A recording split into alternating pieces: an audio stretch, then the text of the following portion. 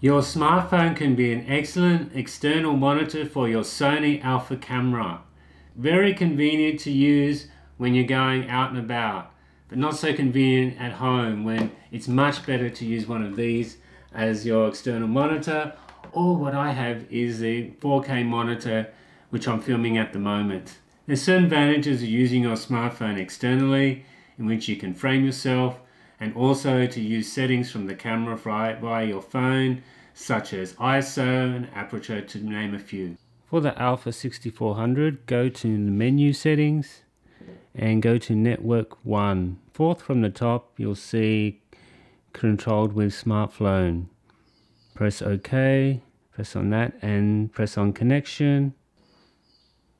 And then you'll get your QR code. First we need to download Sony's app called Imaging Edge Mobile. Since I've got an Android phone, I'm in Google Play. Install, then open.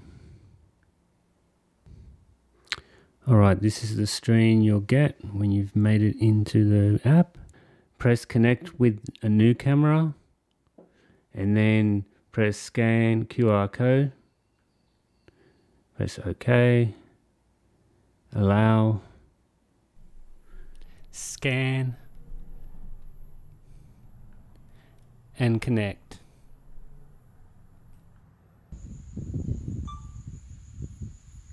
I've chosen to go to a national park to test out the features on my smartphone as external monitor.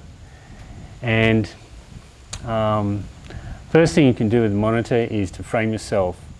And I'm fortunate I have the Alpha 6400, which has a selfie flip screen, so I'm able to do that. If you didn't have that feature, the smartphone could actually help you do that. Second thing you can do is to record. I've already pressed record, so I don't have to go to the back of the camera and press the button. If you want to actually zoom in, you can do that. You can press, they've got two buttons on the bottom here. I'm going to zoom in. You just press T, which is for telephoto, and yes, you can go zoom in and then you can zoom out. Okay, here's the shutter speed. Shutter speed is 1/50 because I'm filming at 24 frames per second. That is just what I want. I won't change that.